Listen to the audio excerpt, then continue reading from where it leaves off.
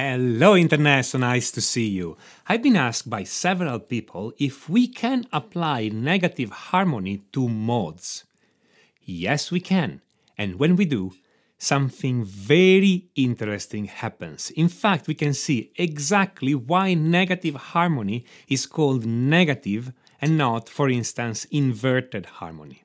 Now, I'm not going to re-explain everything about negative harmony. You can find it in my other videos on it. You can find, in fact, the playlist about all the videos on negative harmony on the link on the top right of this video.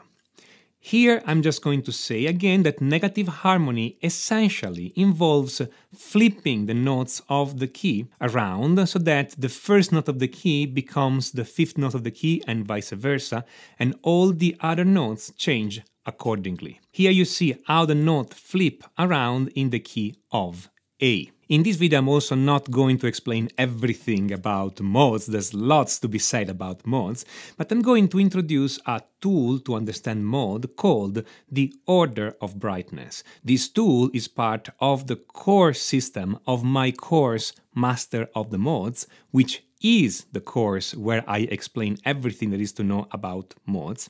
And in this video, I'm going to explain you only the initial 1% of what there is to know about the order of brightness, and for the remaining 99%, just check out the course Master of the Modes. The basic idea here is to take all the 7 modes of the major scale and write all of them, but from the same root. That is, I'm gonna write A Ionian, A Dorian, A Phrygian, A Lydian, A Mixolydian, A Aeolian, and A Locrian. So I have all the modes from the same root, and now I can see the difference between those modes.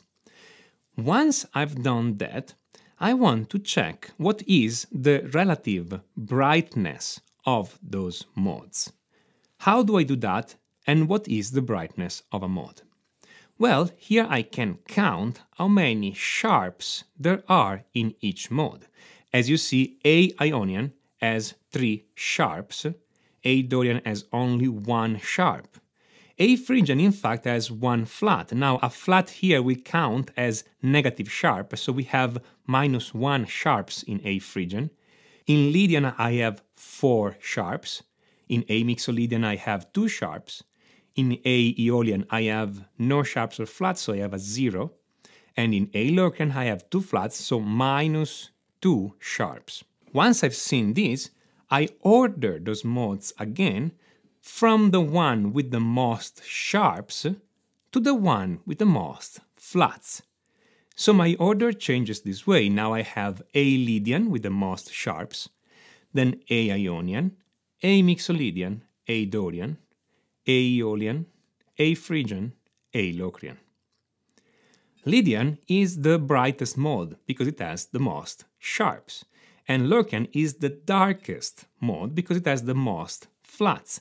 All the other modes are shades in between the brightest and the darkest. When I say bright and dark here, I actually mean that the lower you go in the order of brightness, the darker is the sound of the mode. And the higher you go in the order of brightness, the brightest is the sound of the mode. That is, darker modes tend to sound sadder, more haunted, depressed, etc., or in general not happy, and brightest modes tend to sound happier, elated, or even frantic, with a higher energy charge, if you want, to their sound. Here it's hard to explain these in words, so I think the metaphor of bright and dark works really well to describe that sound. Of course, you can make this comparison meaningfully only if everything else is the same. That is, if you play the same song in Lydian or in Ionian or in Mixolydian or in Locrian if you want, and you keep everything else, you keep the rhythm, you keep the timbre, you keep the texture of the piece, etc., etc. If you keep everything else the same, then the song will sound brighter or darker. In real music, of course, everything is not equal. So, of course, some of the lower mode can sound brighter because other factors like rhythm or timbre or speed or energy or dynamic, it's different and make one mode sound brighter or darker. But everything else being the same, this is how those modes sound. Writing modes this way in the order of brightness has many advantages, and there are many observations you can do in this order of brightness that show you exactly how to understand and how to use modes. Again, here we have time only for 1% of what there is to know about the order of brightness, so I'm just making you notice how two modes close by in the order of brightness always differ only by one node. That is, for instance, Lydian, A Lydian and A Ionian only have these nodes of difference here, and all the other nodes are the same. Then A Ionian and A Mixolydian have only this node of difference, and all the other nodes are the same, and so on and so forth. Of course, there is much more to know about that, but this just gives you an idea on how powerful is this order of brightness, if nothing else, to remember the modes and have an idea what you can do with them. Now, why am I explaining you all this? After all, this video is about negative harmony, right? So why am I explaining all this about modes to you? Well, let's see what happens if we apply negative harmony to the order of brightness. Again, this is how the notes get exchanged in the key of A. So if I take the A Ionian mode, which as we know is just the A major scale, and I apply the negative harmony transformation, what I get is this. I have to transform the scale note by note, so the A note becomes an E, the B note becomes a D, the C sharp note becomes a natural C, the D note becomes a B note, the E becomes an A, the F sharp becomes a G, and the G sharp becomes an F. So I obtain A, B, C, D, E, F, G, which is the A Aeolian scale. And of course, if I take the A Aeolian scale and I flip everything again through negative harmony, I get the A Ionian scale back. So the A Ionian and the A Aeolian scale are conjugated. They are connected by negative harmony. One becomes the other. They are their mirror image of each other under negative harmony. What happens to the other modes? Well, let's take the Lydian scale. A, B, C sharp, D sharp, E, F sharp, G sharp. Well, what happens there? Again, A becomes E, B becomes D, C sharp becomes C natural. D sharp, which is the note of difference there, becomes a B flat, E becomes A, F sharp becomes G, G sharp becomes F, and what I get is the A Phrygian scales. So in this case, it's Lydian and Phrygian being mirror images of each other. And of course, if I take the A Phrygian scale and apply negative harmony again, I get the A Lydian scale back. What happened with Mixolydian?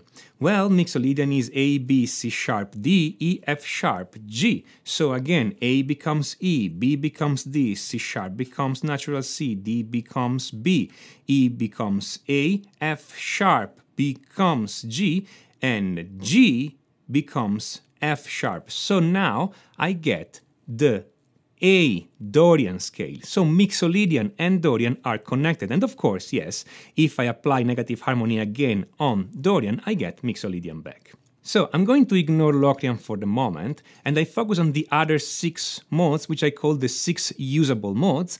The 6 usable modes in the order of brightness get reverse. That is, literally, under negative harmony, the brighter modes become the darker modes, and the darker modes become the brightest mode. This is exactly like it works in a photographic negative. The brighter areas in the picture are the darkest area in the negative, and vice versa, the darkest area in the picture are the brightest areas in the negative. So in this case, looking at the order of brightness and noticing how negative harmony flips brightness and darkness, the name negative harmony is very appropriate, and in fact it's more appropriate than my own suggestion of calling this the inverted harmony. Now what happened to Locrian? Well, Locrian is technically excluded from all these for 2 reasons, but they both boil down to the fact that it does not have a perfect fifth. The first thing is that it's actually pretty hard to establish a song and make it sound Locrian. Now, there is a debate going on this, and some people believe they identified songs that actually work in Locrian. Let's say that didn't convince me. I still think that it's very hard to establish Locrian as an independent mode and make it actually sound the way you make the other modes sound. The other reason is that, of course, if you apply negative harmony to Locrian, something strange happens. Since there is not a perfect fifth, when you flip it around, the new scale is not gonna have the right root. In fact, if I flip around all the notes of A Locrian following negative harmony, I don't obtain a mode in A, but what I obtain is in fact equivalent or enharmonic to either A sharp or B flat Locrian.